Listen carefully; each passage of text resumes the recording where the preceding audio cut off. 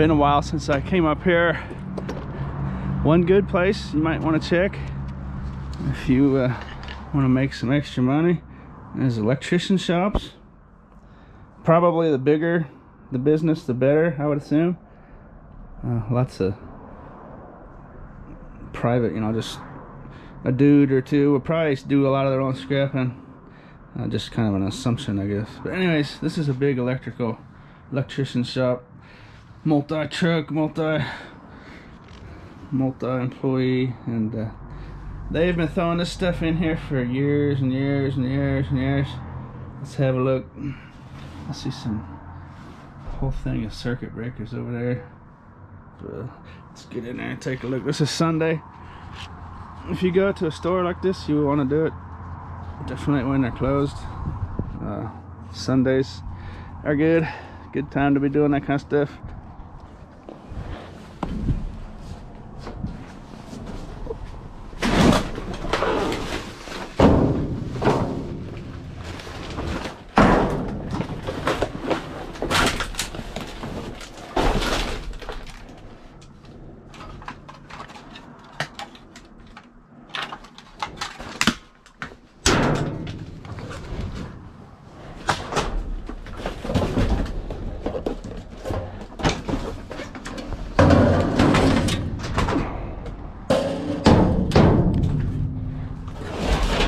Dealing with some rainwater in here. Nighttime will probably be better time to do this, but some copper. Let's see how much of that we got in there.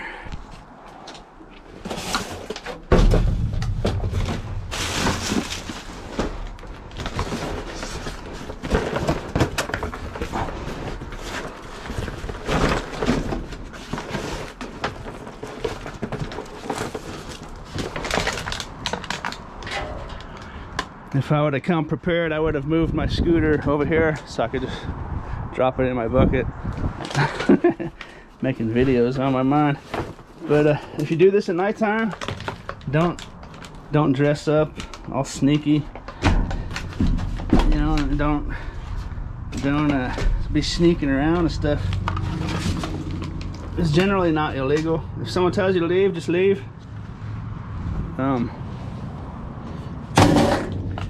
You probably get in a lot worse trouble if you sneak around and stuff, you know, act all suspicious. Just come and do this like, you know, like you belong here, even if you don't. Someone tells you to leave, just leave. That's how it is. Generally, if you're in the United States, you'll be safe. If it's out here, see how it's in the public domain like this, as long as you're just not a moron and act like an idiot, you'll be fine. Ticket, make it a ticket, you know.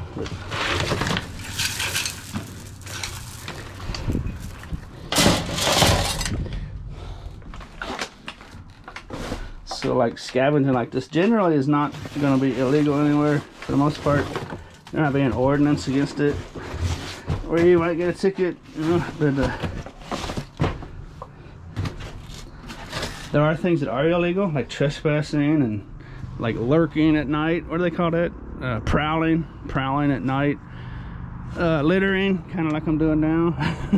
So I'd want to have my bucket over here, but this place is pretty dead right now. So, you know, loitering, being belligerent if someone tells you to leave and you don't, that kind of stuff is definitely illegal.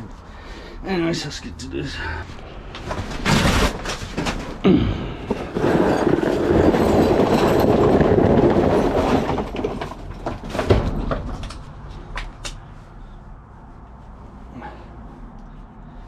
I've got my handy dandy new face mask. That's a COVID-19 edition. I never used to wear that. I used to take my shirt and put it up over my face if I had to. But this COVID-19 has added a tool to my toolbox. What do you think?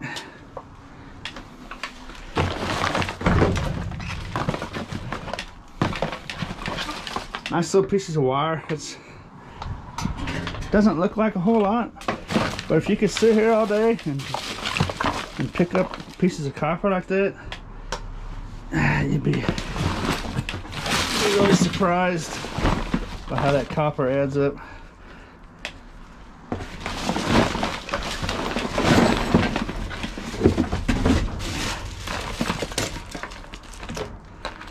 Pretty surprising.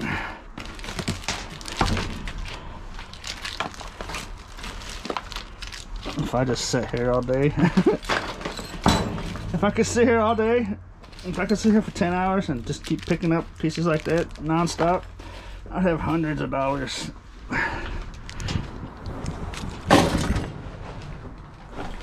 Take a quick little break here. Let me show you this BlockFi. This is not a paid advertisement or sponsor or anything. It's just something that is just awesomeness. I want to show it to you real quick.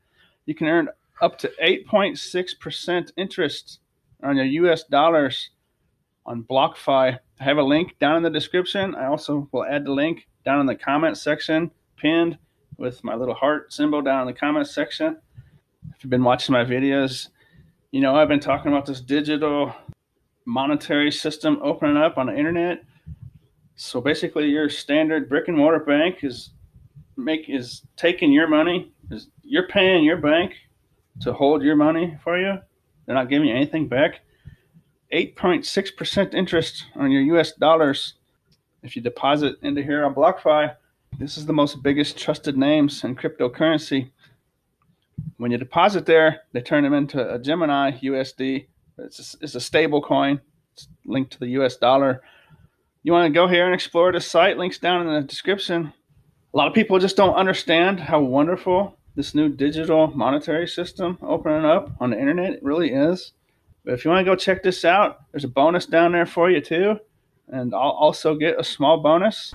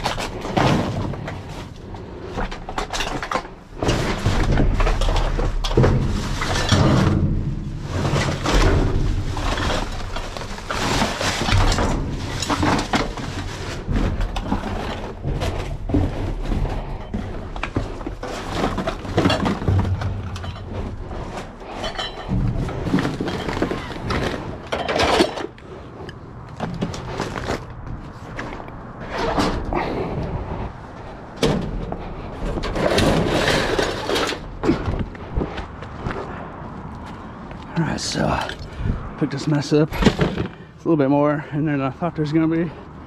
That truck, I don't know if I got him on camera, that drove by. I don't know if he's coming out of a storage unit or what. I think that was a scrapper. If I showed up on camera, he had a bunch of old used water heaters loaded up.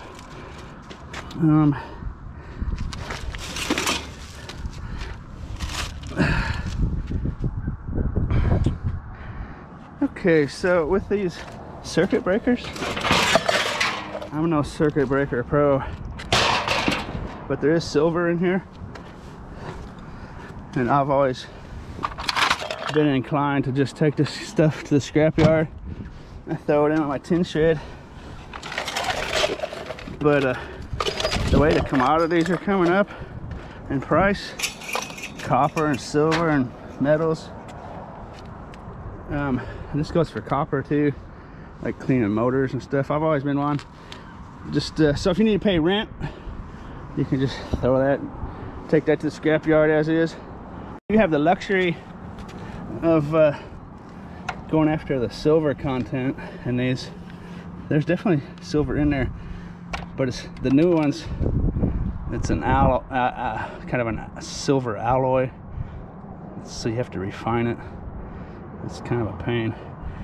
I'm no circuit breaker pro, but I think you could probably sell these as long as you tell people they've been used and they're, you know, discarded. You could sell them for just parts or repair, you know. They definitely have some value to it, but it's kind of an eye of the beholder deal, you know. Some people might like refining metals, but if you get into that refining metals, you want to follow all the safety precautions, because it can start dealing with deadly chemicals and stuff, you know, some of that stuff. So it's not my specialty. So there's definitely channels and videos on YouTube just hoarding copper. If you were just hoarding copper and metals over the last years or decade, that would probably really about to be ready to pay off for you in the next coming decade.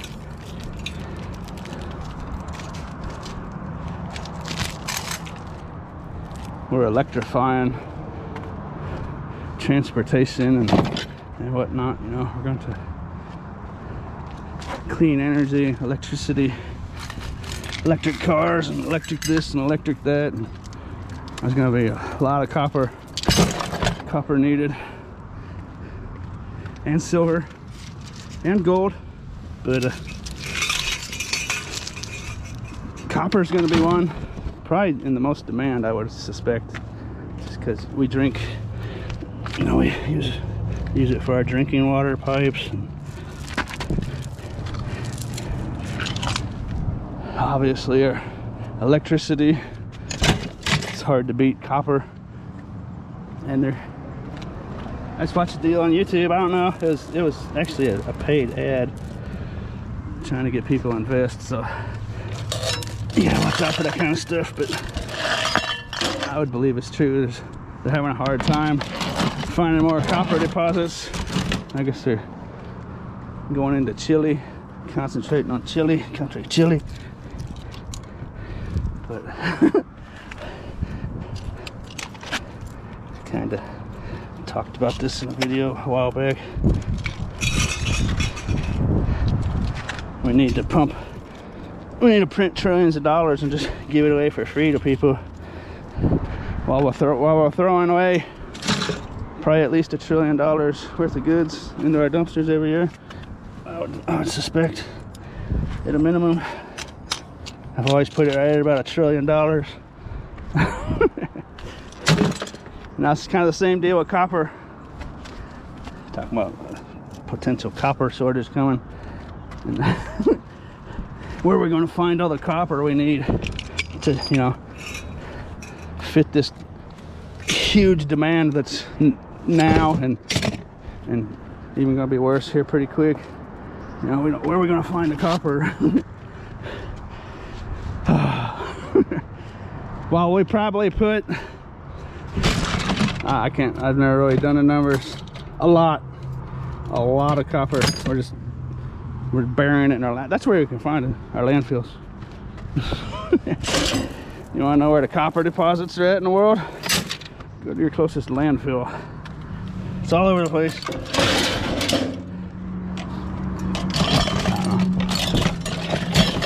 Does that strike anyone else out there the way it strikes me?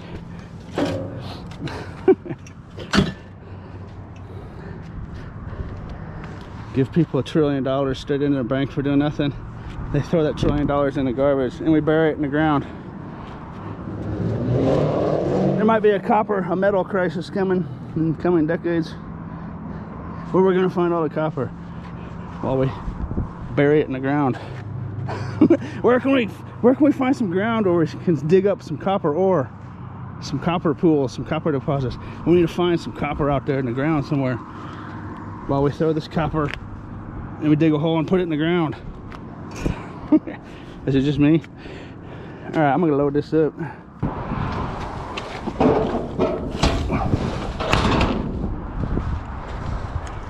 Okay, so if you are fortunate enough, so you gotta watch out for that. Look at that trash splash. That's rainwater, so it's not real bad.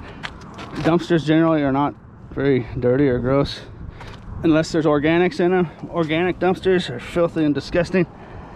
Dumpsters like this, it's not really, you saw that water in there, it's rainwater.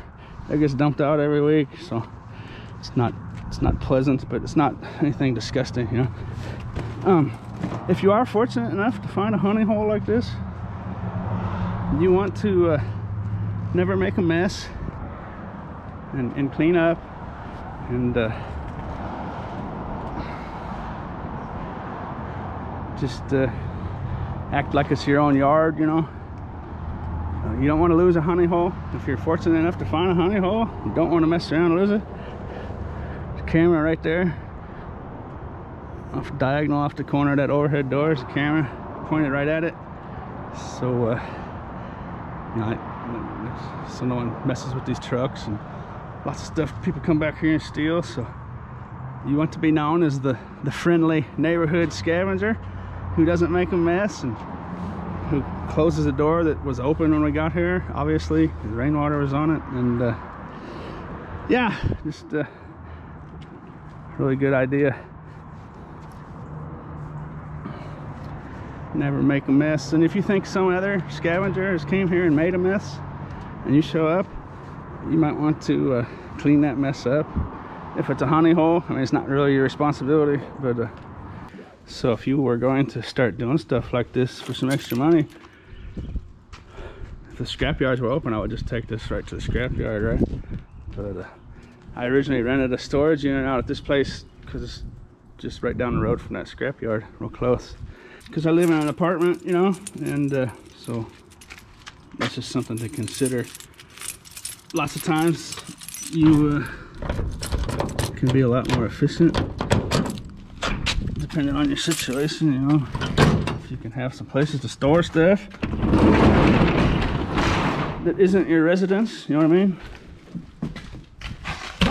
I suppose even if you live in a house, you know, if you got a load of stuff, you know, if you got a load of stuff and you live over here, if you're over here with a load of stuff on this side of town and you live over here and the next day you got to take that load of stuff over here somewhere, well, maybe you want to have a storage area of some sorts over here so you can go this way with an empty load. You know what I'm saying? Driving around with a full load doesn't make a whole lot of sense. Doesn't matter if you're driving a dump truck with a 53-foot trailer, driving around with full loads all the time, back and forth. Think about it. If you can dump a load somewhere, you know, you go back this way, you might find more stuff, right? It's the art of the scavenger. But I pay on average $50 for these three, and I've seen in the comments some people say they have to pay like $200 for a storage unit where they live. That's a lot. That might be true for some people, but you know, if you just got junk, you You know, if you're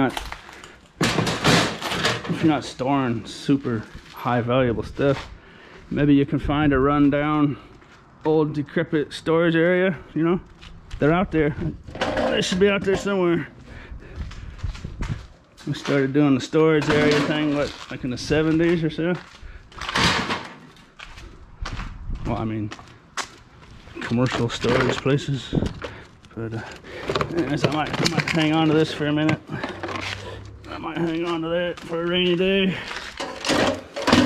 Thinking maybe next winter I'll get some smelting gear and start melting some silver down and stuff. E-Waste Ben, there's a guy. I put the link to E-Waste Ben's channel down there. Lots of you I'm sure already know about E-Waste Ben. Big piece of copper, look at it. E-Waste Ben has been hoarding metals, so check that channel out. He does that kind of stuff. Well, hope someone out there gets a load of trash cash, scrap money. And I hope you enjoyed this little show. As always, thanks for watching.